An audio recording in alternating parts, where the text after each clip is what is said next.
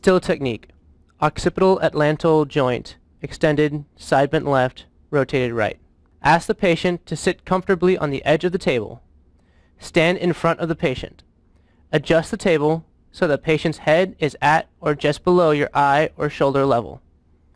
Contact of tissues. Monitoring hand. Contact the occiput near the occipital condyle on the side of rotation.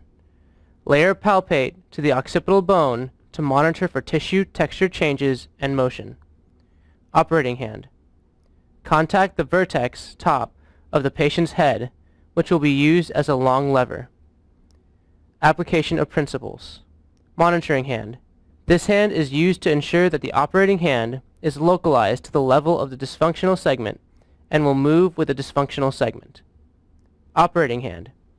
Place the occiput in the position of the somatic dysfunction in all three planes using the head as a lever. In this example, extended, side bent left, rotated right.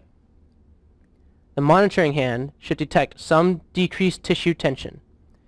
Add a downward compressive force just until the force is felt with your monitoring hand. Tension in the surrounding suboccipital musculature should again decrease slightly. Visualization. View the activating force as a vector from your operating hand directly to your monitoring hand. View the long lever as one functional unit. Fluidly move the patient's head to move the occiput in all three planes of motion, simultaneously toward, then through the restricted barrier. In this example, flexion, side bent right, rotated left. Release the compressive force.